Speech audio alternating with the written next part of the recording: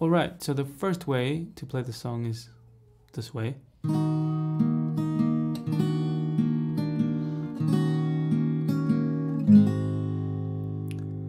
Second way is to add the bass line.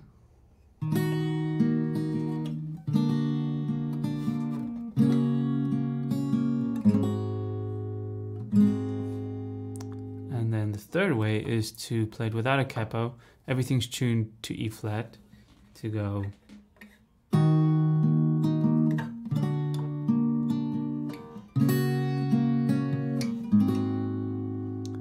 Which I really like this way actually. You could change the,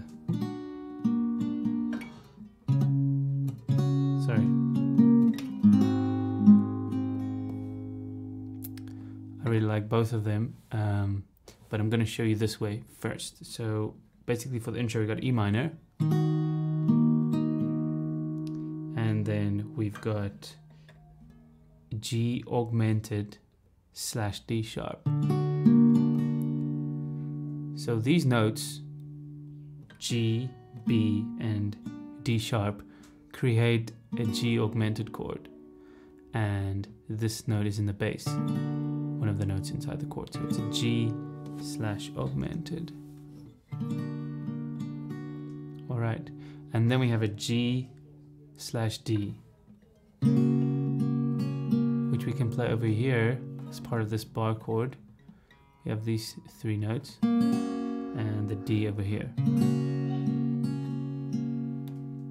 Okay, which you can also play using the C shape for G, just putting D in the bass.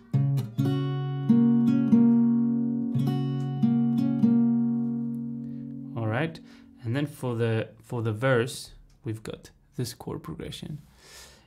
G,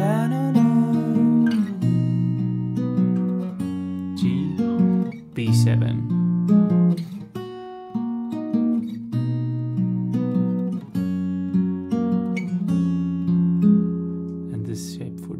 Sounds like.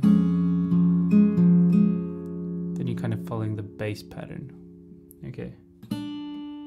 And then when you're going to the verse after when you're going to the chorus, then you've got that one note, just like a leading tone towards the C for the chorus. Okay, because the chorus starts on C. So you got this down.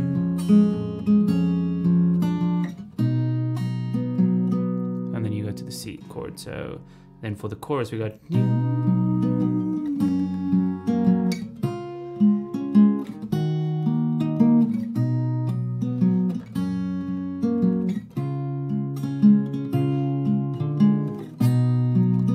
so there I did the down, boom, boom,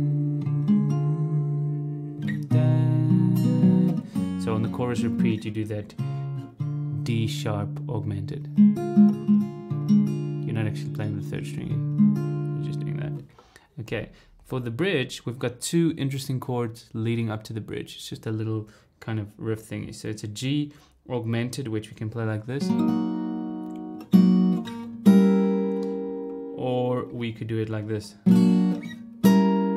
So that's a G augmented. And a G sharp diminished 7th. So, and then B minor, E minor, and then A minor, D, intro.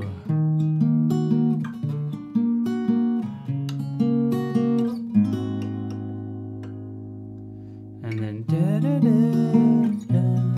then it goes back into the verses. Okay, so that's it for the whole song.